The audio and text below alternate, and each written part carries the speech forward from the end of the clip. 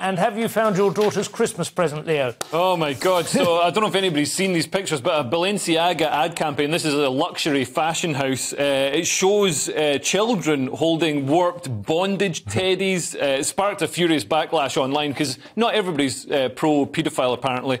So, in one image, a ginger-haired girl was seen sporting a T-shirt while holding a leather strap connected to a white soft toy, which is a white rabbit, which ties in with the whole Pizzagate QAnon conspiracy theory. Yeah. I don't know if they're referencing it or if this is actual evidence that it might exist. And also, Panda-eyes bear is... Panda-eyes bear. They had spiky leather bracelets around the bear's arms and legs. And then finally, just in case you thought they were just playing, there's one shot in which you can see a fancy-looking handbag on top of some documents, one of them relating to a case, a famous case, in which it was I think it was struck down. It was all to do with the First Amendment and whether or not it stops states from banning child pornography, basically, as First Amendment free speech. So this seems a pretty clear signal from Balenciaga that, they're certainly trying to blur the boundaries with child pornography, excuse it and co-opt it into their advertising. I mean, I will say, possibly, and they have withdrawn it now, and they've responded to criticism, and they've withdrawn the ads, and they put out a full and abject... How did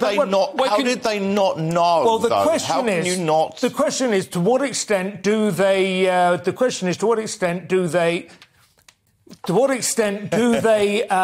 listen to the photographer? To what extent do they listen to the everyone going, set designer? Stop it! Why are we doing this? No, but I mean, seriously, the point is, are they giving free rein to the artistic capabilities and credentials of their set designer, their ad campaign designer, just going, do whatever you want. There's a certain amount of freedom, and now it comes back. The stuff like this gets seen by so many eyes, goes through so many boards. They don't just trust somebody to run off and create it and never look at it, and then they see it, like when Homer Simpson designs that car and they don't see it until it's unveiled and they're like, oh my God, what have you done? Oh my God, this is child pornography, what have you done? No, somebody at the business saw it. I don't know if it was supposed to be their gift range. It was supposed to be including reusable coffee cups and dog harnesses, so they went a little bit astray with this, really, didn't they? As long as it's recyclable, child pornography, then I'm sure that's okay with most Guardian readers. Yeah.